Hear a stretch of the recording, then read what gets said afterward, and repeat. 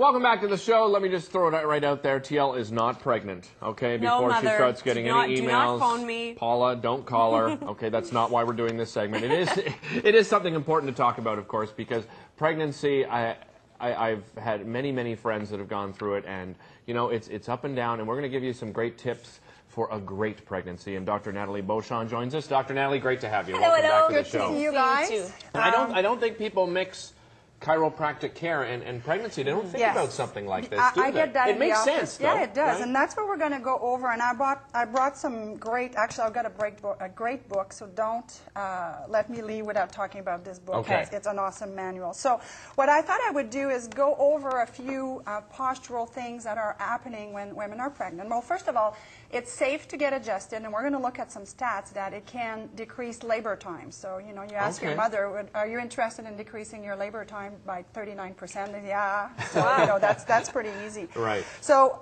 let's talk about, well, first of all, misalignment in the spine occurs when we have stressors, so physical, psychological, nutritional stresses, or biochemical. But on top of that, women that are pregnant have two more, which are gravitational changes, because when your tummy starts to come out, your pelvis is rolling in, so that's one. Okay. And then the other thing is hormones are kicking in for your pelvis to be able to expand for the delivery, which is great. But it's not like, okay, time to deliver, and then suddenly the hormones are kicking in. So sometimes it happens like a gradual process, and some women will have issues with ligaments that are too lax. You know, you always hear of the pregnant woman rolling her ankle. Sure, you know, it can happen, but it's also because of the ligament laxity. And I thought I would just squeeze that in here, but fertility.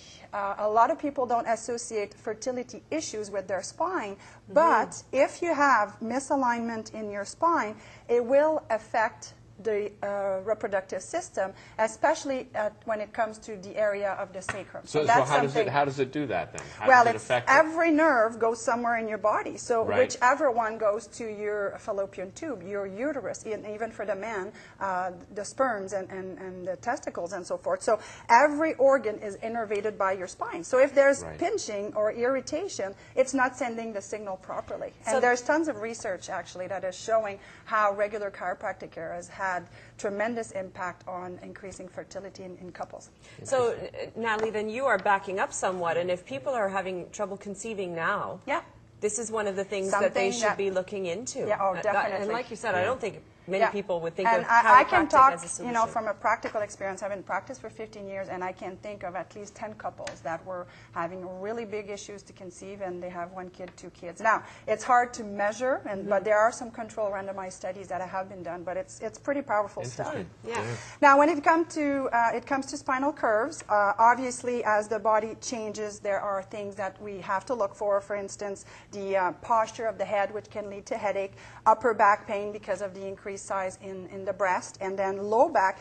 Often women will experience constipation, going to the bathroom to pee all the time, and also pelvic pain in the front because the symphysis are not aligned as well as they should, and again that ligament laxity plays into a big role. Now look at those stats. Adjustment during pregnancy in hospital study found that 50% decrease in the need of painkiller during delivery. That's huge. That's huge. That is a huge number. And then decreased labor time for the first baby by 24%, and then 39% after the first baby. Wow. So that's that's huge to me. There's women out there that have spent hours and hours of labor that are going. My sister, 26 hours of labor. Oh my. Well, it makes sense. I mean, let's look back at this here. If you know your pelvis is misaligned, the baby is going to have some issues to get out. And we're going to talk about breech babies in a minute, but that's that. So tips for caring for your spine during pregnancy. Don't try to sit up, and I see that with my patient all the time, get off the table, whoop, no, don't do that anymore. Go on your side, push with your elbow, because last thing you want is strain your abdominal muscle.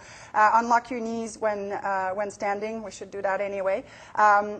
Avoid that position like this, to arch your back back like this. Yeah, because you see it all the time, right? Yeah. People walking around like this. I think it becomes a kind of a natural thing. Yeah. Avoid lifting and twisting.